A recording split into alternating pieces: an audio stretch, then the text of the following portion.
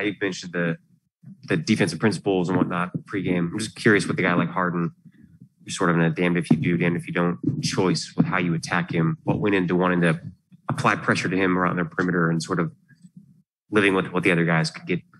Say it again. With Harden, well, you kind of damned if you do if you pressure him or leave him alone. Why do you guys feel like you wanted to attack him with doubles beyond the perimeter? Just felt like doing it. I mean, it was our game plan coming into it. So everything we did, he picked us apart. So we blitzed him, we switched him, guarded him regularly, we switched to fire, we zoned him. And we picked us apart. Everything we did, they had an answer for it. So, I mean, they played well.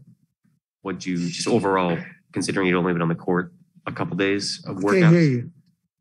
Considering he'd only been on the court for a couple days, what'd you think of Marcus in his return? I thought it was great start, and he got a little tired. In the third quarter, he had another, great burst of energy. Scoring 24 points in 27 minutes, so it was good. We had him offensively, but you can see he got tired, especially in that first half. I played him too many minutes in that first half. Can you talk about the play of the young players in the fourth quarter, how they got you guys back in the game? Just their energy, coming up a back-to-back yesterday. Our young guys, like I said, I knew it was going to be, play hard and scrap and compete. They're going to make some mistakes. And but just seeing those guys get out there and play the way they did, I was just happy to see that. But like I said, Harden seen every defense in the league that you could possibly see. And he picked us apart tonight. Before the game, Steve Nash was saying that young guys like that could be dangerous because especially if they get some belief behind them. I mean, is the fourth quarter sort of an example of that? Yeah. I mean, the game was out of reach by then. You make a 12-0 run or 14-0 run, you still down 10. So, but like I said, you come in, play hard, and play with that kind of effort and fly around. You can get stuff done. And we saw that in the Sacramento game. And so, they had the opportunity. They're making the most of it. Just right now, just offensively, we don't have a lot of organization, especially not having a true backup point guard. And so, these guys just playing and learning on the fly a little bit. What's obviously Harden's seen everything, but for Keon has never seen Harden before. What is it like for these guys to kind of go up against somebody like that for the first time, and how beneficial is it to kind of like get that out of the way? I mean, it's probably somebody they look up to. These young guys and looking up to, seeing James play, all these years and be able to play against them and compete against them. It's extremely fun. I've been in that situation before myself, and just a young guy, just, finally get a chance to get on the floor with somebody you look up to and, sometimes idolize. And, they're just enjoying the moment. Like I said, they're taking advantage of it. They're playing well.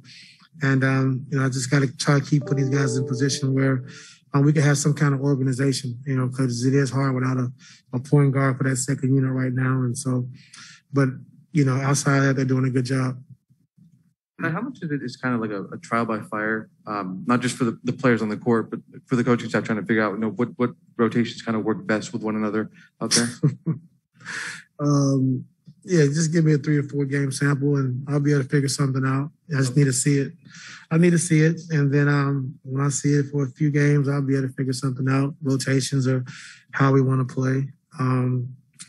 Right now, like I said, without having, a backup point guard, I don't want to run Blade into the ground too much. Thought he played a lot in the first half as well. So, we just got to, find ways to, slow that unit down, that second unit down and just, make them comfortable and kind of play through guys and put Serge in a tough spot as well because, he don't have a guy who can make a play for him where, in that second unit, Isaiah was good for that second unit because he can make plays for guys. So we're struggling with that right now. So we just got to figure that part out because, with Reggie out, when we had PG handling the basketball, but now with, both of those guys out, it makes it a little tougher. Eric's looked pretty good as a lead guard, kind of just running things out there. It hasn't always been super seamless out there when he and Reggie are. Say it again. It hasn't always been super seamless, like when he and Reggie are out there. How do you kind of, when Reggie's able to come back, maybe incorporate them both together based off what you've seen from Eric the last couple of games? Well, I think, Eric's strength is just because he has his own unit, he has the ball in his hands. And, when he was starting, he said he did a good job, but I just thought offensively he was never in a true flow of the game because, he started as a point guard, but you don't have the ball in your hands. So with him coming off the bench and having his own unit, having the ball in his hands, he was good.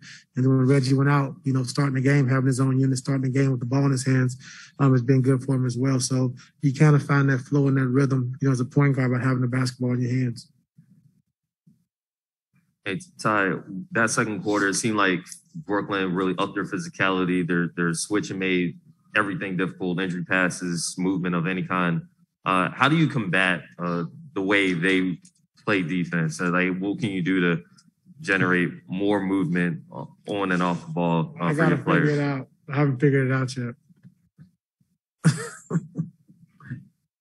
I'm saying with no point guard, it's just, it's tough because you can't call plays. So I just got to come up with just a couple sets that they can just kind of run outside of delay the whole game and just, make them comfortable. But like we said, we haven't figured that part of it out yet. When teams switch with that second unit, it's going to be tough. I guess to that point, with the backup point guard or a point guard, Reggie, is there an expectation he'll be at all able to join you guys for that Boston part of the trip, or is that? Yeah, I'm not sure. I mean, something about his testing, but if it don't go well tonight, then I doubt it. So, he might miss the next 3 games. So we'll see how his test results come back today. Recording